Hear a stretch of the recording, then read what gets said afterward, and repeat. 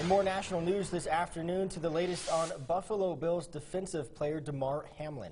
That's right. As we reported, the 24-year-old is fighting for his life after going into cardiac arrest during this week Monday night football game between the Bills and the Bengals. Maggie Vespa is outside the Cincinnati hospital where he remains in the ICU. We are learning new details about Damar Hamlin's injuries and how doctors are helping him fight for his life in the ICU, where he remains in critical condition.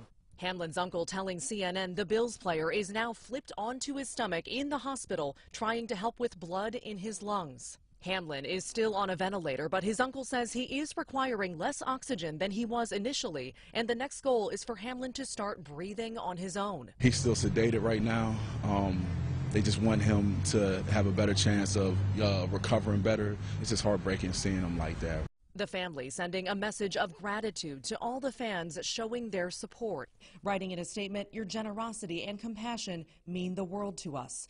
Outside the hospital and in Buffalo near Highmark Stadium, Lord, we pray for Damar. Fans echoing prayers heard across the nation for Hamlin's recovery. This was just like a gut punch, but we're hopeful. Football fans across the country stunned during Monday night's game when Hamlin fell back after a tackle and had to receive CPR. This is the last thing you want to see. The Bills say the 24-year-old suffered a cardiac arrest and his heartbeat was restored on the field. Had they not been there, he would be gone. Hamlin's uncle revealing he was resuscitated a second time at the hospital. Hamlin grew up just outside Pittsburgh. The high school standout went on to play college football for the Pitt Panthers. Good coverage by Hamlin, the safety. Before getting drafted by the Buffalo Bills in 2021.